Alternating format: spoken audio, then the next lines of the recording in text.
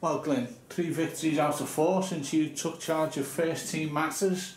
What praise have you got for the boys and the effort they've put in a really difficult situation? Yeah, no, obviously not high enough really. I mean, you know, they've been absolutely magnificent. The attitude, I mean, training today has been good. Around the place on the training pitch, you know, everything's been fantastic. Now we asked them to continue, but I think they've gone up a level, and you know, I can't express the words. I mean, the fans have seen it as well, so we're in a good place and looking forward to Saturday.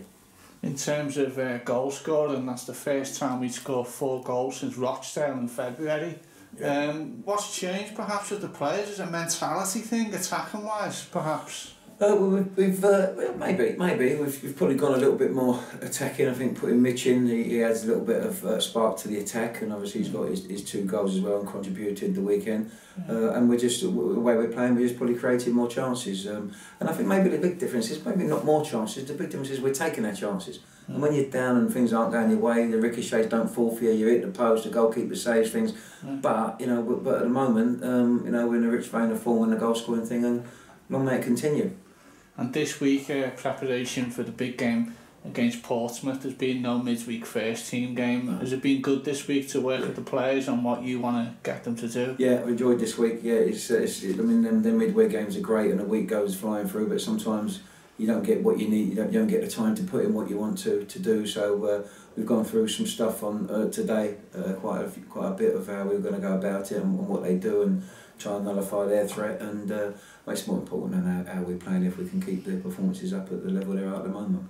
Obviously there was a midweek game for the development side, and Anthony Hartigan was really impressive by all accounts. How much is he pushing for place in the team? If you'd been out there today, you probably didn't want to come out because it was raining, so I understand that, as you can see. But we had a practice match, and you know, you got obviously the team that we're looking maybe to start against I call them the reserves, but the lads. Yeah. And they were terrific. Both teams were terrific. The way they passed the ball about, and there was some bright play out there. So a lot of players in good places, and I've no qualms. And if needed, you know, they can all come and add to the mix. And the way things are going at the moment, I'm sure they're itching to get involved.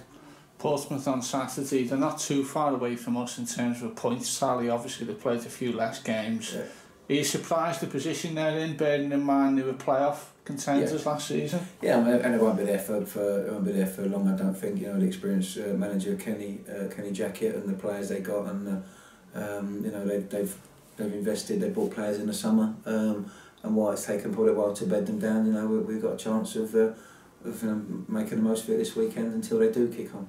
They'll certainly bring big support, but our fans, I'm sure, will respond. Are these the type of games you really relish? Yeah, I mean, Portsmouth always was a good game. You know, always enjoyed playing against Portsmouth, and the fans probably back in the day remember that. So this adds to the mix. You know, we're like I say, we're going in on good form, and I'm sure that the fans will look forward to and get behind the team, and it'll be an enjoyable day.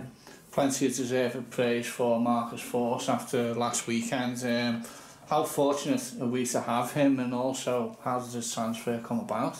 Well, I mean, we're in the mix. We've got a database of players. You know, we've got the recruitment on side, so we know where they are. We know where the players are, and some you get, some you don't.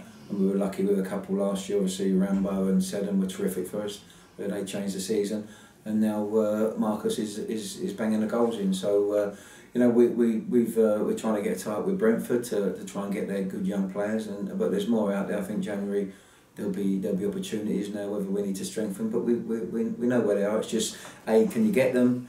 B, do they want to come? And C, does it work? Does it all work? And luckily, you know, we've had since I've been here some great ones who have loved the place and really gone on to bigger and better things. And although his strike partner hasn't been scoring, Joe Piggott, have you been pleased with the dynamic between those two? I mean, Joe scored the penalty against Orient. He was unlucky the weekend. I thought he was terrific. His work rate, and he's looking sharp out there again. So it's only a matter of time before he starts scoring, I'm sure. Team news wise, first of all, Will Nightingale, what's the latest with him? Well, he went out today hoping to be in contention, but he's had to come in, so I'm just waiting to hear exactly, you know, what that is and how long that will be. We also had Terrell out there. He missed training today, but has done a physical workout just to save on a little knock he's got. So I'm hoping that he'll be okay for Saturday. And the rest, obviously, Michael Falevi and Rod there on the grass now. Especially Rod's on the grass working hard at getting back. So he's his return will be soon. Just remind me what the problem with Will is. It just a niggling thing, is it? Yeah, it's a niggling thing. I'm not sure. It's a hip thing. It's okay. a hip thing that he's got, and right.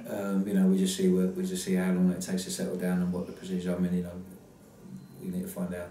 But good to see Rod back out there. Yeah, good to see Rod. Yeah, again, I think when you're on you know, a run like this and the lads are enjoying their football and they see the, you know, the fans getting behind, it's a good place to be. So you're itching to get back. You know, once you're injured and you see the performances, it's a great carrot for him to return, and you know, he's out there working hard. Hopefully, you know, as I say, it won't be long.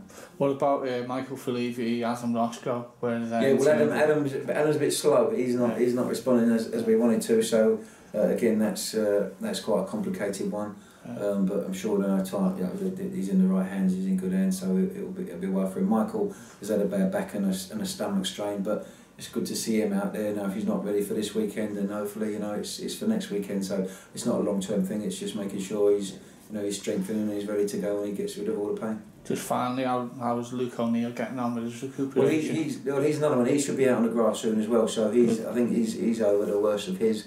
Okay. So it's a matter of now him working back now, how long that takes. Yeah. Fingers crossed fingers crossed that it all goes well, and he's you know, hopefully there's the more the merrier, and we've got a big strong squad that are chomping on the bit. Okay, Glenn. Good luck on Saturday. Thanks for joining us. Thank you. Cheers. Thank you.